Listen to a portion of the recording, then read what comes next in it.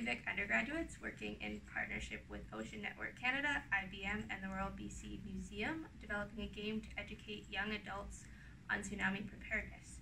Currently, we're developing a 2-player augmented reality board game in which players prepare for a tsunami event and then aid in evacuation.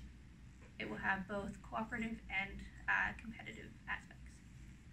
I've been working with some data from Ocean Networks Canada, specifically digital elevation model data, to make a 3D map of Port Alberni.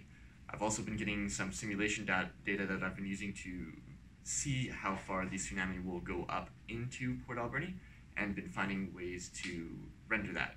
I've been working on the game side of the project, specifically the roads and street layout within Port Alberni. I got the data from OpenStreetMaps, then converted that into a mesh, and from there a system of nodes within Unity. From there I've been populating with cars, which wander around the city, but can be instructed to go to a certain point if needed, such as in an evacuation. This currently uses the A* method of pathfinding.